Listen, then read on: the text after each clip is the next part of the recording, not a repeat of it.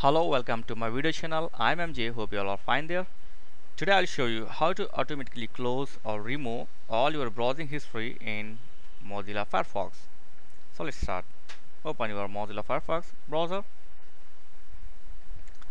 Click on three line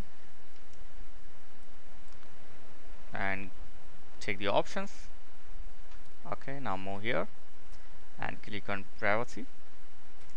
Here in the history section, Firefox will.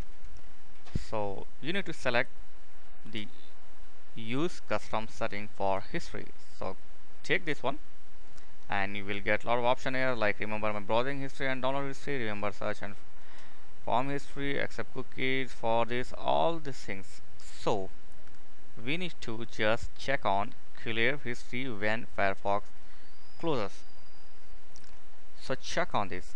From now, when you close Firefox, your all history will deleted and not stored anywhere. So these are best option given in the Firefox, and this option not available in Microsoft Edge or Chrome. So this option available in Mozilla Firefox. So just check on clear history when Firefox closes.